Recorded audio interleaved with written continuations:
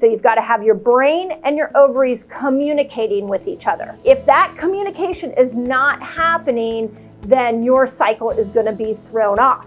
Now, I'm going to show you some fasts that I love for clearing up the hypothalamus and pituitary and getting it to work right.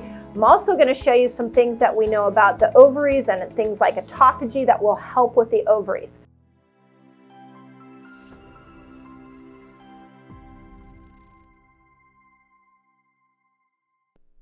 Dr. Mindy here, and on this video, ladies, I'm going to speak directly to you guys that don't have a cycle and you're like, should I fast? And if I should, when should I fast? I'm going to answer that question on this video. So for starters, if you're new to my channel, I just want to say welcome.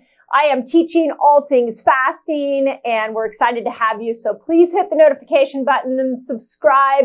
And you guys that share these videos out, and I keep hearing people that are binge watching my videos. I just want to say thank you. I am on a mission to change the way that we are doing health, and fasting is an incredible door in. So thank you for all your support and for sharing these out.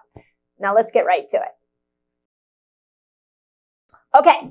Should you fast if you don't have a cycle? And my first answer is, heck yeah, absolutely you should be fasting. In fact, fasting might be the thing that brings your cycle back.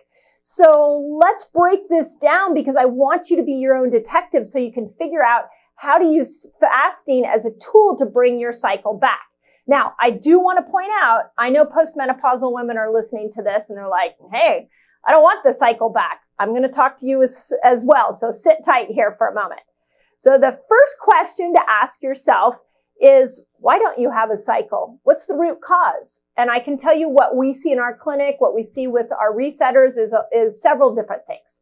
So the first, you could be on birth control. A lot of times that will throw it off. It could be surgical. Maybe you had a hysterectomy.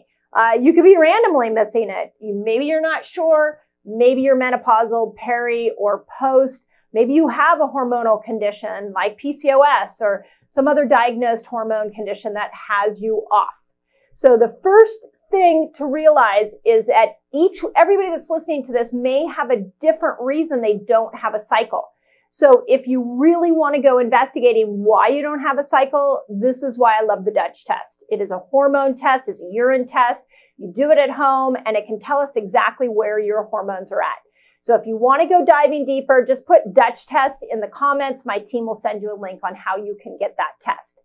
Now, regardless of whether you do the Dutch test or not, in order to regulate our sex hormones, these are the hormones that help us with a cycle, we have to keep insulin in check, which is why fasting is so amazing. So let's look at how we can use fasting. And there are a couple other typical food and nutrition strategies we can use. So sit tight, I'm going to go through that. But the first thing is we have to manage insulin. So we're going to get into what fast manages insulin here in a second. The second thing we've got to look at is, okay, well, what organs do I need to work right? And in order to make hormones, you've got to not only have the insulin balance, but you've got to have your hypothalamus, pituitary, and ovaries. They work like a team. So you've got to have your brain and your ovaries communicating with each other. And if that communication is not happening, then your cycle is going to be thrown off. Now, I'm going to show you some fasts that I love for clearing up the hypothalamus and pituitary and getting it to work right. I'm also going to show you some things that we know about the ovaries and things like autophagy that will help with the ovaries. So regardless of why you've lost your cycle, we've got to get those three organs in sync. Now, postmenopausal women, you're not supposed to have a cycle, but you still need these organs in sync, and you're losing hormones as the years are going on. So even if you're not making hormones, we need to get you to metabolize them and use those hormones that you are making. And you can use fasting as a tool to use your hormones, your little bit of hormones that you have left.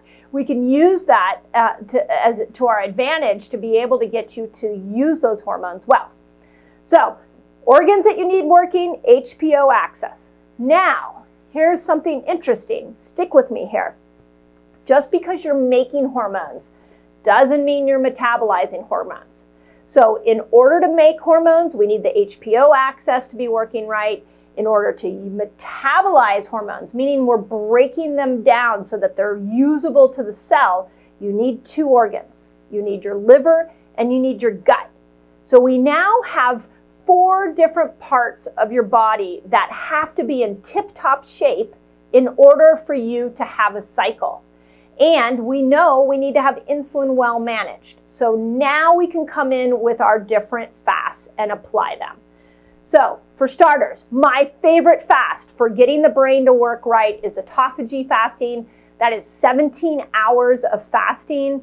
And then you break your fast with fat, you stimulate autophagy, and autophagy will repair the neurons in the brain and get your hypothalamus and pituitary working well.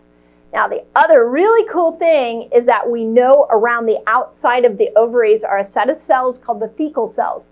And the thecal cells, they're built for autophagy. They want to have autophagy stimulated. So your ovaries love autophagy fasting. 17 hours, autophagy starts. If you continue, 72 hours is where it peaks. So any fast you do between 17 and 72 hours is going to help to repair that HPO axis. So make sure you're doing some of those longer fasts either on a weekly or a monthly basis. Okay. Second thing, in order to metabolize these hormones, we gotta have your gut working right. So the estrobolome, my favorite set of bacteria in the gut, the estrobolome is gonna break estrogen down.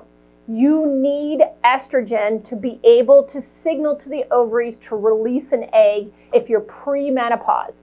You've gotta have that estrogen usable. So you need to lean into autophagy fasting to get the brain to be able to coordinate the production of estrogen, and you've got to use those longer fasts so you can repair your gut to break estrogen down. And my favorite fast for that is the 24-hour fast. I call it the gut reset, and it will reboot your whole intestinal tract. So make sure, again, once a week, you're doing a longer fast, 24-hour fast for gut repair, 17-hour fast for autophagy. I have all these fasts, by the way. If you guys are listening to this and you're like, whoa, what's this woman talking about? I have all these fasts on a giveaway handout for you. It's called Different Types of Fasting Cheat Sheet. So just put cheat sheet in the notes and my team will come in and get that for you. And that's free. You guys can have that. So that's how fasting can help. We can lean into autophagy and we can lean into gut repair. Now we're like working on these organs that are both metabolizing and making hormones. Okay, so is that all I need to do? What about, should I be eating something? And the answer to that is yes. So you need estrogen to be able for an egg to be released. You also need progesterone for the inner lining of your uterus to be able to shed. So what do we know about progesterone? Well, we know it doesn't like fasting, so you don't want to do a lot of fasting, but you can lean into foods like the hormone building foods, like the squashes and the potatoes and the beans, tropical fruits, citrus fruits. I spoke a lot about that. So you've got to go into these states of deeper fasting during your week, and then you're also going to want to take a couple of days, maybe 1 to 2 days out of your week where you're not fasting and you're building up these hormone foods. So again, if you guys are confused, I just want to remind you that everything I teach here on this channel is how to go into the in and out of states of feast, famine, cycling. And when you're balancing hormones, this is pivotal. This is absolutely pivotal. So fasting wise, we're going to do some of the longer fasts. Feasting wise, we're going to lean into, it doesn't mean you go eat a tub of ice cream. It means that you're going to lean into some of these hormone building foods, and you're going to want to do that on a fairly regular basis where you're going in and out. Okay? Now, if you're like, okay, I think I got it, not quite sure what she's saying, let me give you some resources, because you're going to have to be your own detective. What I'm doing with this video is really giving you, okay, yes, you should fast if you don't have a cycle. Don't let anybody tell you not to. Now let's look at this. Let's look at the HPO axis. Let's look at the liver. Let's look at the gut. Let's use those two fasts I just talked about. Let's use that one style of eating. Let's learn how to switch that in and out. If that is confusing, join me in my academy. This is where we're teaching women how to customize fasting. So just put Academy in the notes and come on in. We do Zoom calls. I have videos over there that have never been shown anywhere else. We have an incredible network and support so that you can customize this. Second thing, if you're new to fasting, I got my cheat sheet for you that I outline all my favorite fasts. So just put cheat sheet in there.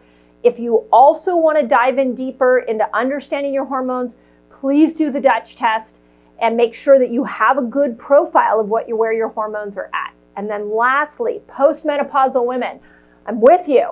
I've got you. I know when we age, especially as we get over 50, those hormones are not coming back. They're going down. So make sure you got the menopause reset. I go through 5 lifestyle changes that need to happen after 40.